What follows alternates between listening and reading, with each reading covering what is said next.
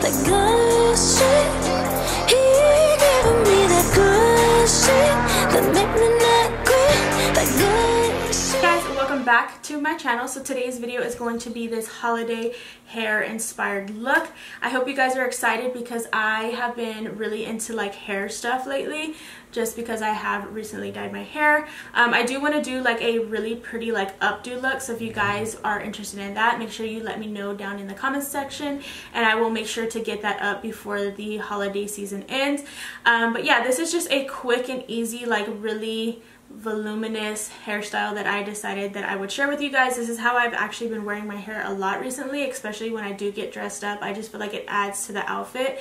So if you guys want to see how quick and easy this was and how quick you can create this look without not that many products, then the first thing you're going to want to do is start off with either second day hair or 3-day hair. It really just depends on your hair texture. I, to be honest, like to start off with second day hair just because I feel like my hair just holds the curl better whenever it's just a little bit dirty.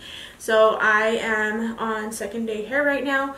So we are going to be taking our NuMe 5-in-1 curling wand. This is one of my favorite curling irons ever, just because you can change out the barrels and get different curl sizes, which is something that I personally like, and I feel like it's really nice because this actually holds your curls really well.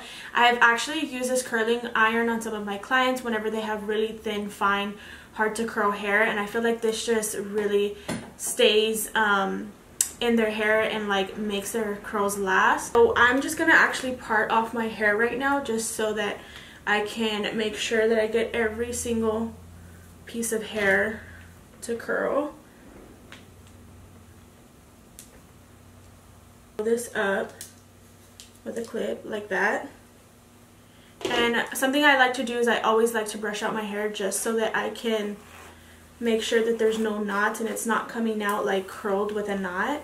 So I'm just going to brush out my hair. And I'm just going to be taking my wand, and what I'm going to do is I'm going to turn it down on each side of my hair side. So on this side I'm going to turn it down, connect the hair onto the wand, let it sit there and release it, and then you see how pretty the curl comes out. And I'm actually going to do the same thing on this side, except I'm just going to point it down this way. So that's actually how I like to curl my hair. I like to curl all of the hair away from the face just because it gives more of a I feel like a more effortlessly look instead of it being like Hollywood curls. I feel like Hollywood curls can sometimes look a little bit forced, especially if you do like this side away from the face and then this side towards the face. It just gives a different look. So like I said, I'm just going to take the hair. I like to honestly leave this on there for probably about like 6 seconds and then release it, and then you will get a curl like this. And I do like to leave the ends out just because I feel like the ends make it look more like a wave and not as like, you know, ringlet curls. I'm going to be taking probably like 1 inch to 2 inches of hair all around my hair. Else I like to do too is once I take it out of the curling wand, I like to hold it in my hand and kind of like shake it like this just to release some of the heat. And I don't like touch my hair until I'm all done, just because I feel like if you touch your hair, you're kind of like brushing out the curls and then it kind of like sets like that. So I just like to leave it until I'm completely done, and then I will kind of, you know, make more volume, kind of brush it a little bit, separate the curls. Number 2 is if you just leave the hair setting until the heat's completely gone. I feel like it lasts longer like that too, instead of you brushing it out.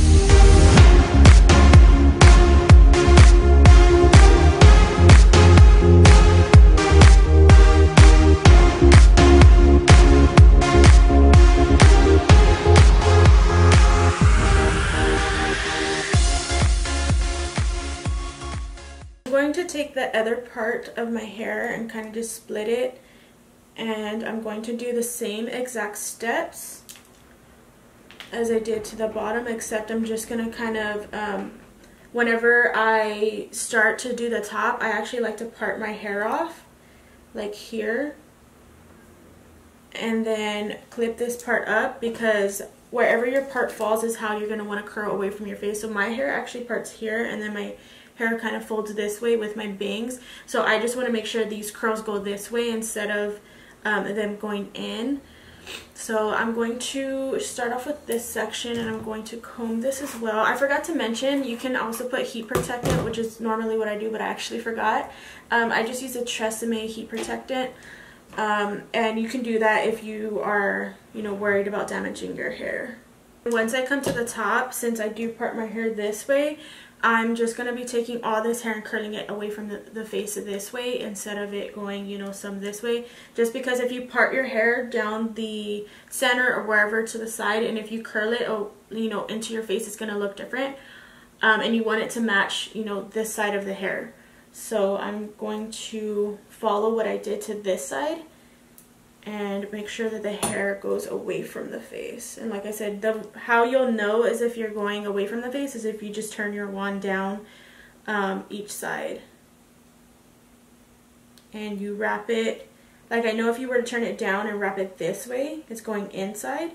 So if you put it down and go underneath, that makes it go away from the face. I also like to curl them away from the face just so I can get that face frame shape around my bangs and my face frame. So I'm just gonna do this lightly. I'm not gonna curl it like too much because I don't want it to be like a ringlet curl, you know. I just want it to kind of be like loose. See how it like sweeps across. And once I'm all done curling my hair, like I said, I like to wait to separate it, because if not, it's just gonna look like this and it doesn't really look cute. It just looks like spaghetti curls, and me personally, I'm not into that look. I like more of a volumized look.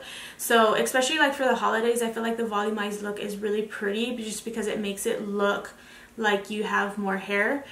So what I'm going to do is first I'm going to spray my hair with dry shampoo. This is the one that I really love just because I feel like it lasts such a long time and it smells good. I do get the toasted coconut one, but for some reason it smells more like a sweet chocolate scent, which is something I personally like the smell of. If you don't like, you know, that kind of scent, there are different ones for this, but I just like this one.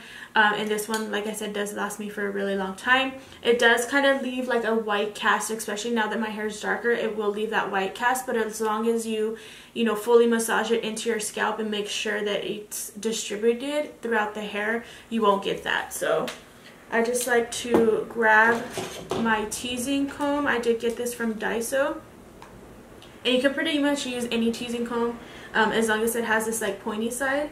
So I'm just going to separate the hair, and I'm going to spray like each little section here. And this just also helps give you volume, because we are going to have a lot of volume at the bottom. You want it to kind of match the top here.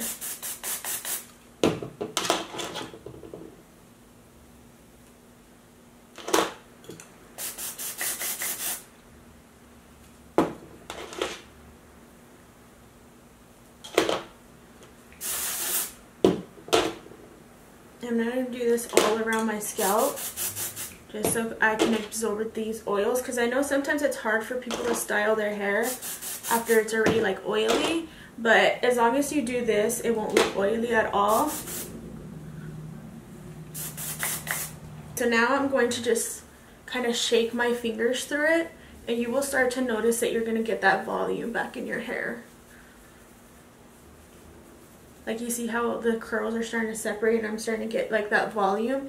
I also like to spray it like right here at the crown, because for some reason it just gets like really flat there. So I just like to spray it there. It's kind of like adding hairspray, but it's not going to make your hair crunchy. So I actually don't add hairspray into my hair just because I feel like it sometimes makes your hair crunchy and then you can't really like run your fingers through it. So I like to back comb after I've already, you know, added the dry shampoo in. So I'm just going to back comb the sides, With this look, like depending on your hair, where you part it will depend on how you back comb it. I like to keep my part with my bangs and then tease it so that it gives more volume. So I'm just going to do the sides here. I'm just going to back comb the first section and then another section right underneath.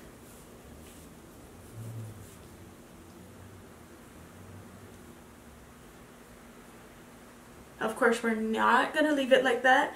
We are going to fix it and comb it down so that it looks more natural. And then once I come to this side of my hair, I do like to leave my bangs kind of out like that and push this side back. So I'm going to back comb more on this side just because I have more hair on this side. So I'm going to do the same exact thing that I did to the other side.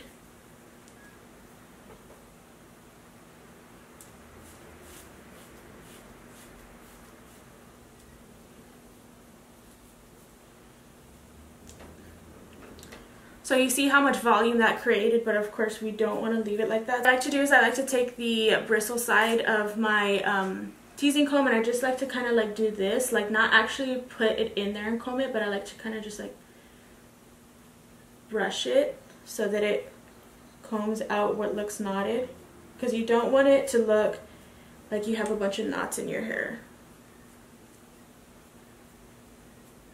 And obviously sometimes it looks really big, but once you pin it back, it evens all out and it looks more like, you know, together instead of looking like big and poofy up there. Now I'm just going to be taking some bobby pins. These are just some regular old bobby pins, and I'm going to just, you know, pin the parts back that I want back. And before I do that, I'm actually going to take some of the hair and kind of like get my hair and do this like very lightly, and this is just going to create more volume at the bottom. And it's also going to help give that more separated look instead of it just be like, you know, spaghetti curls. Take this side and just use like the pointy side to just kind of make some of the hair come out. And I'm just going to kind of push it up and then bobby pin it. And depending on how thick your hair really is will depend on how many bobby pins you need. I actually need 2 per side. And just kind of like to push the hair up a little bit more. I know it looks kind of funny because it looks like I'm bigger on this side. And then I'm going to take this side, I'm going to frame the face, leave some pieces out here, and then I'm just going to kind of like try to like poke at it almost.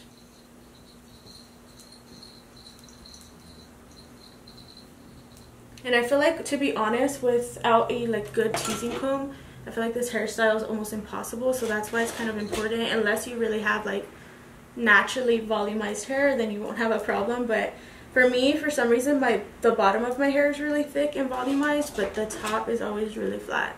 So after you're done, you can put hairspray, but to be honest, for me personally, it just kind of weighs down my hair.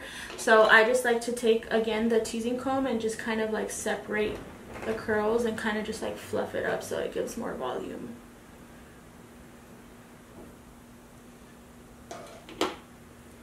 And then if you want, you can tease your bangs just so that they have more volume too. Sometimes I like to do that. And there you have it. This is your holiday hair. I feel like with the volume at the top, it just makes it look more sleek and put together, and it just gives a lot of like volume, and I just think it looks really pretty whenever you're like more dressed up, I guess you can say. That is going to be it for this video. I hope you guys enjoyed this quick holiday hair look. You can wear this for Thanksgiving, Christmas, and New Year's if you wanted to.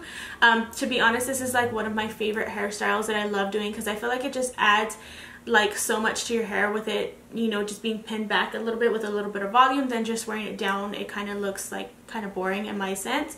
So yeah, if you guys like this video, don't forget to give it a huge thumbs up, subscribe to my channel, and don't forget to hit that bell. That way you guys can be notified every single time I upload, and I will see you guys in my next video. Bye!